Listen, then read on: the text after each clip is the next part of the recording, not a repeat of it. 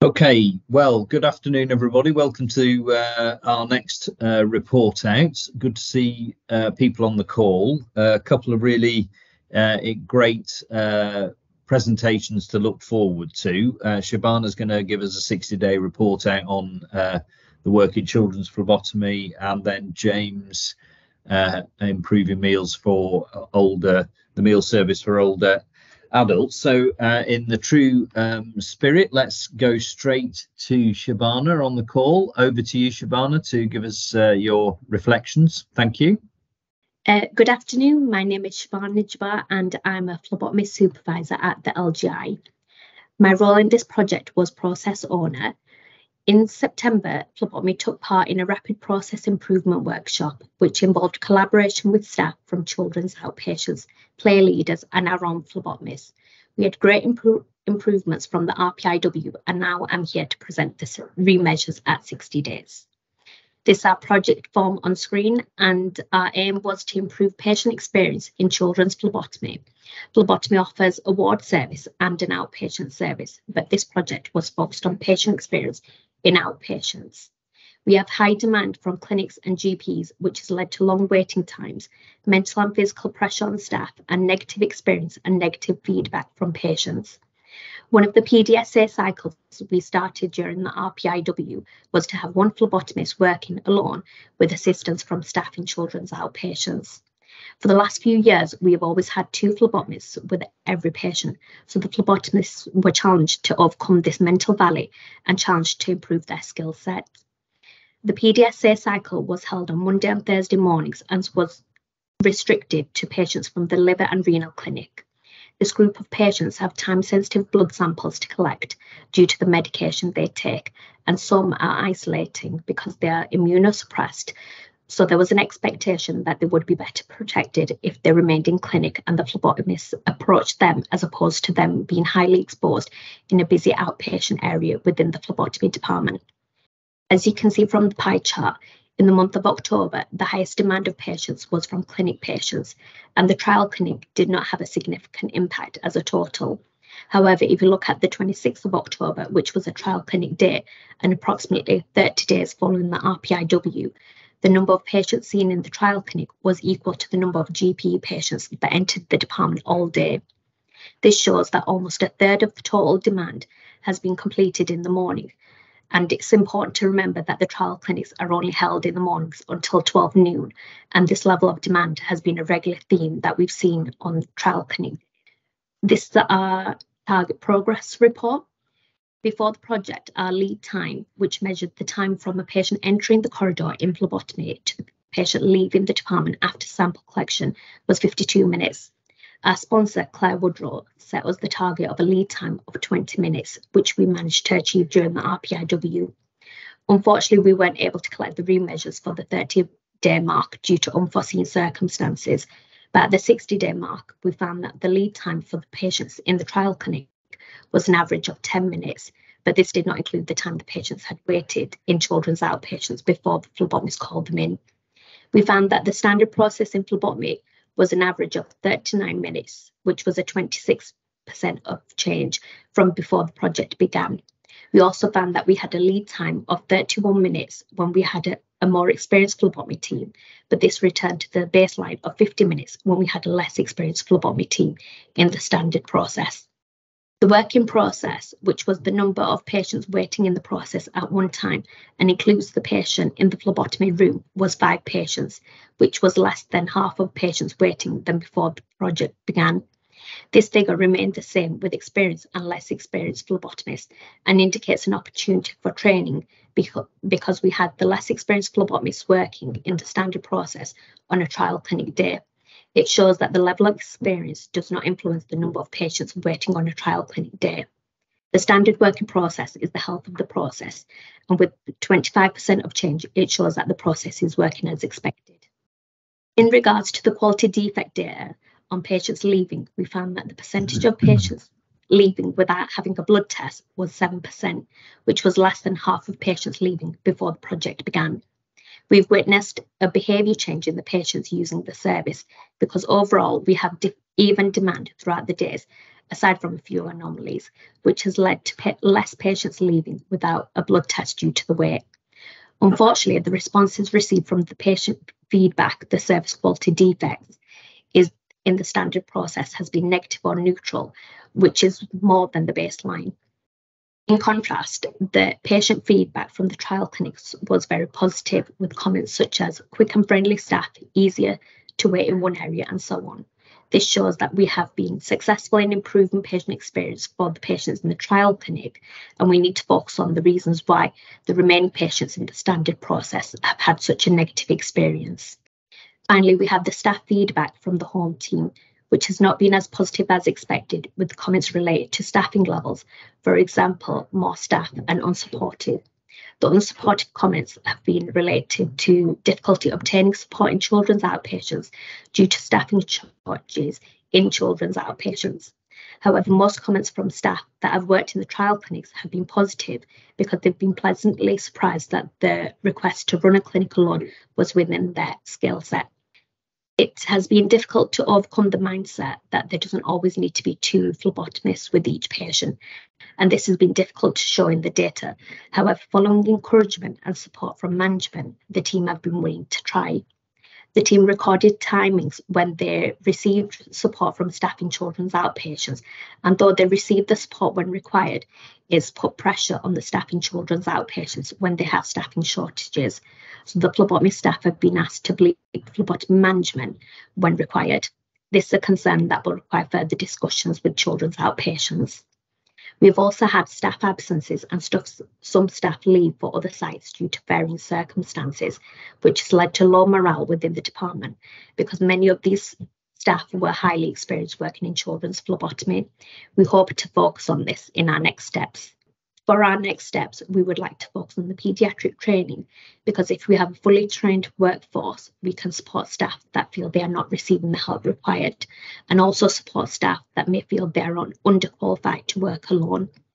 We would also have a better flow of patients with more qualified staff within the trial clinics. The trial clinic days are also a great opportunity for training because most of the demand is removed from the standard process in phlebotomy. Therefore, from Monday 20th November, we will be working with our clinical educator, Sarah Endicott, to continue the paediatric training, which would allow the supervisors at the LGI to roll out the paediatric phlebotomy training to the whole team. We would also like to continue the current PDSA cycle in children's outpatients. If we were to extend the trial clinics to other days and other clinics, we would need to reassess the patient demand. Overall, though we haven't had the levels of improvement we were expecting from the RPIW, we have had small improvements, which we hope will lead to bigger and long-term improvements in the future. Thank you for your time. Brilliant. Thanks, Shabana. That was a really great presentation. So well done for that. And I also really like the honesty in your presentation because, sometimes you can feel that this just has to be a kind of positive pitch. So I think, those real challenges that you faced and some of the feedback is really important in the learning about how we go about this and how we engage colleagues in thinking about change and taking them with us rather than it feeling difficult. So thank you for that. That's really, really, really good. Thank you. And I can see lots of claps and thumbs coming through the teams as well. So well done. Well done. Right. So as we normally do, we will take questions at the end.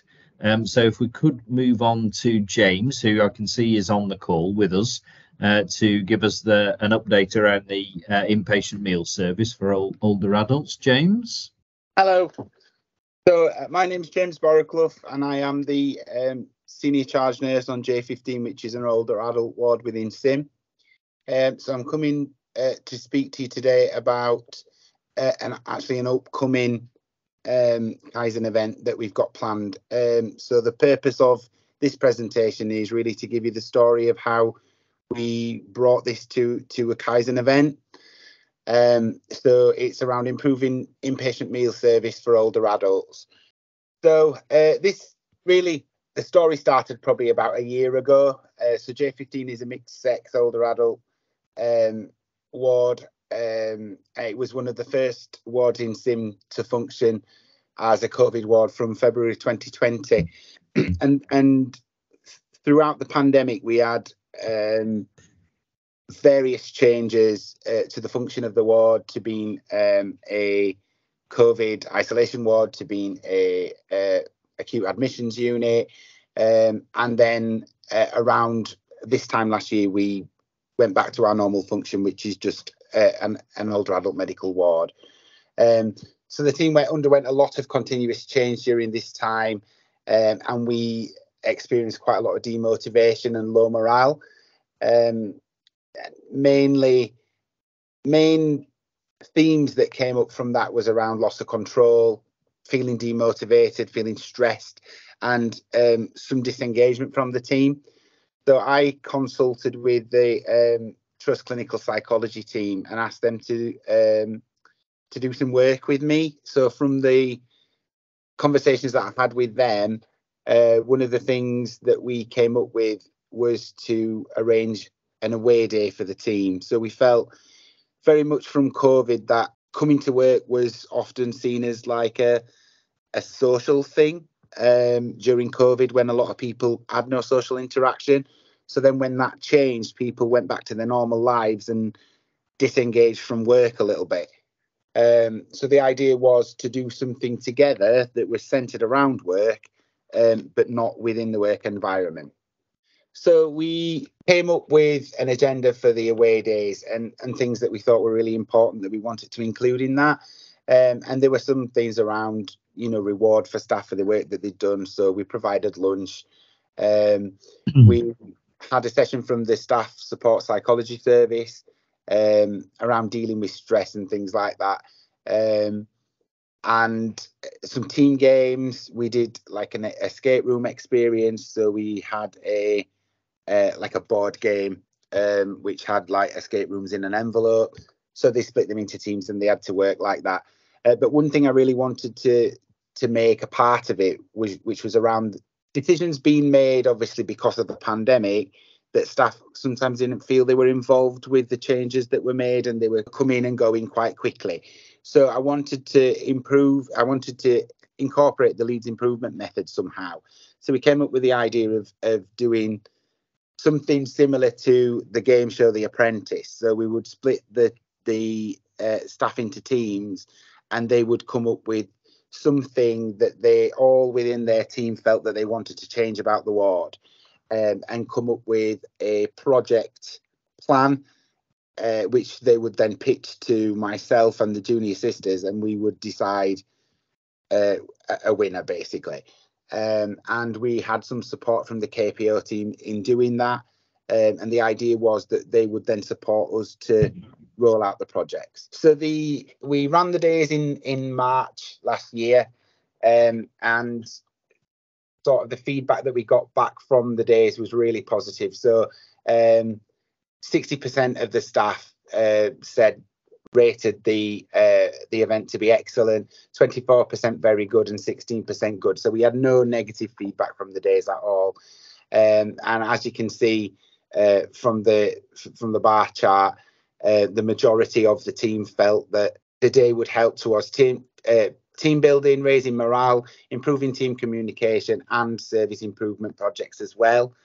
And 92% of the team felt that it would have a positive impact on service improvement and team working. So positive impact the positive impact that we got from the days themselves was a better interpersonal relationships at work, and staff were more eager to socialise out of work. There was better integration of new starters, so people that had joined the team, because we felt that staff had tended to stick with people that they knew to sort of reinforce the sense of safety. But we felt like after these days, people seemed to be a lot more open to working together. Team members coming up with new ideas of how to prove things proactively rather than being asked.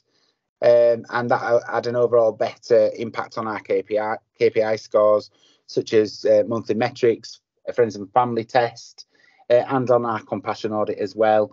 We had a more positive working environment, and we actually also noticed a reduction in sickness levels. And there are just some little examples of things that people had said. So it was good to meet people outside of work, and the psychologist was interesting.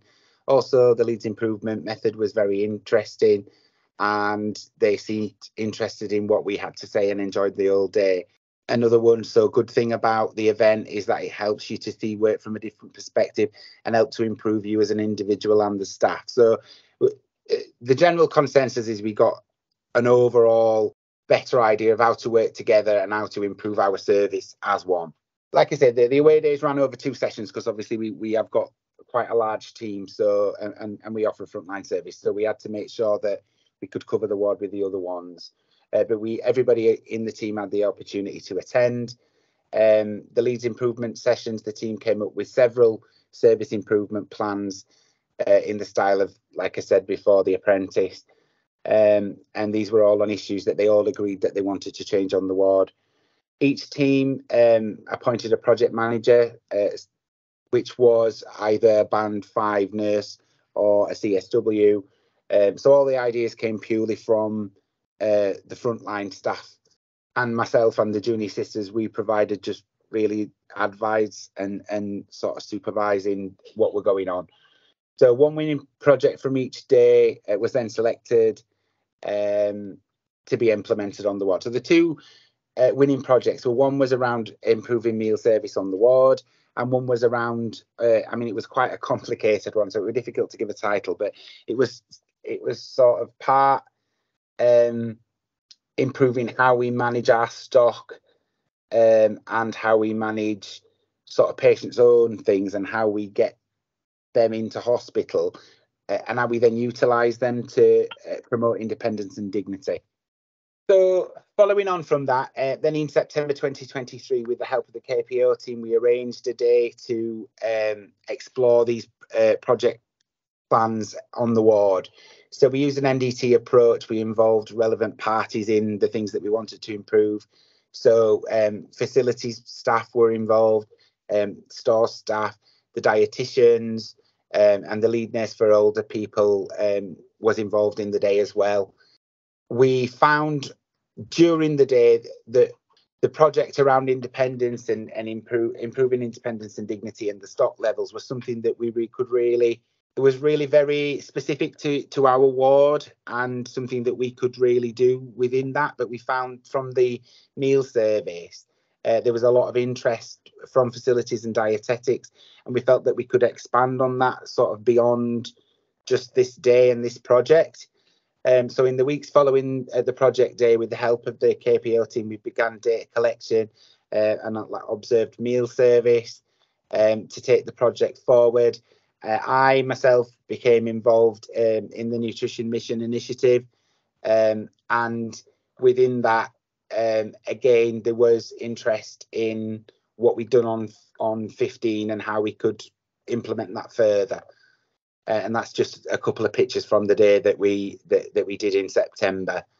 So that brings me to where we are today. So going on from today, on the 6th and 7th of December, we will be running a Kaizen event, and it's sort of sits in line with Nutrition Mission. So Sarah Keogh is very supportive of it.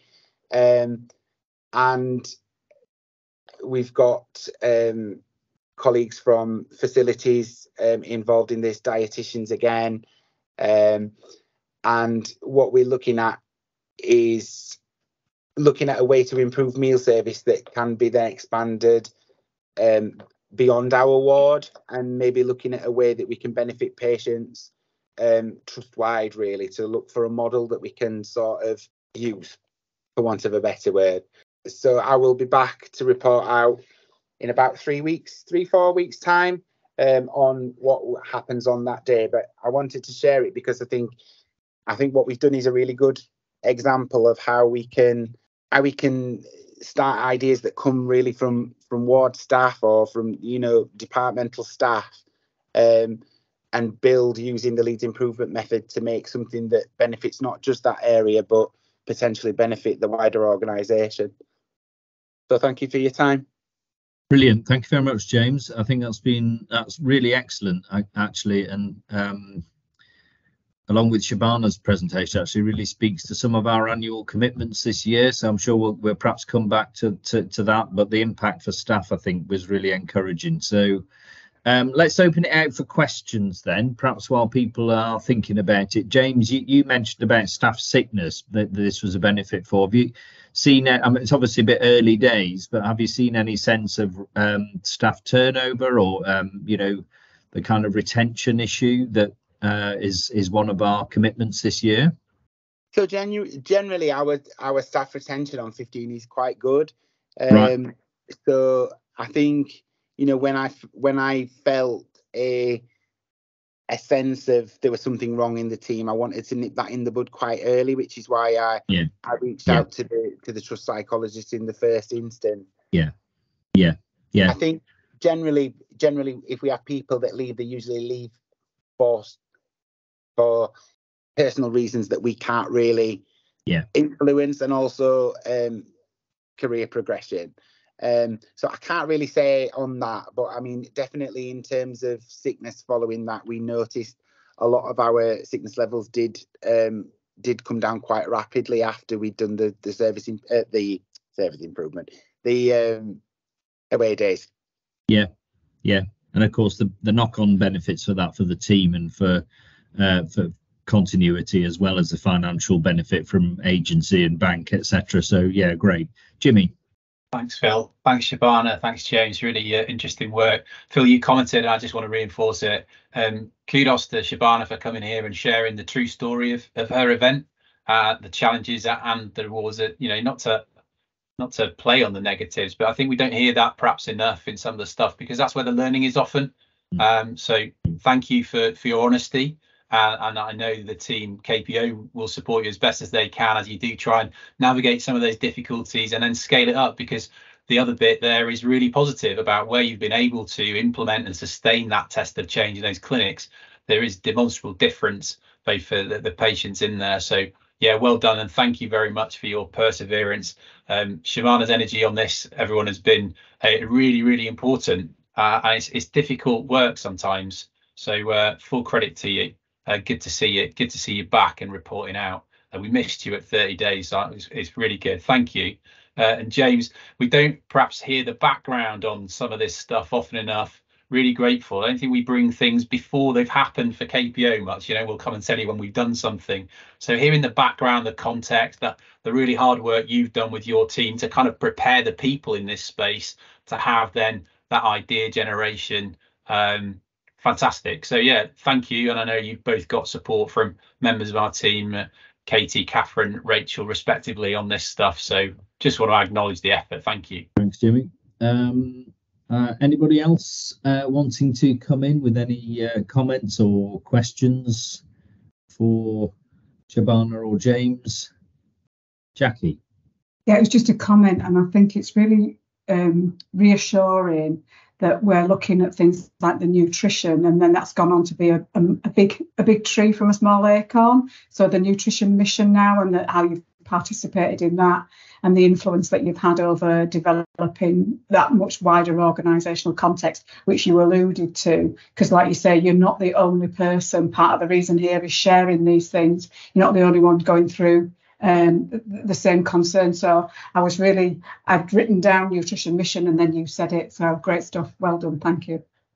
Yeah, thanks, Jackie. And I think what I was struck by both of your presentations, actually, these are areas which can sometimes be seen as a little bit peripheral, but actually we know how important, in your case, Shabana, how important giving children and carers a good experience about something that's inherently unpleasant. There's no way you can make it a pleasant experience in that sense, because it's just a difficult medical procedure in that sense, isn't it? But I think really important to focus on that, and hearing the voice of the team from both you, Shabana, and James, I think is really powerful and really speaks to the engagement piece around Leeds improvement method.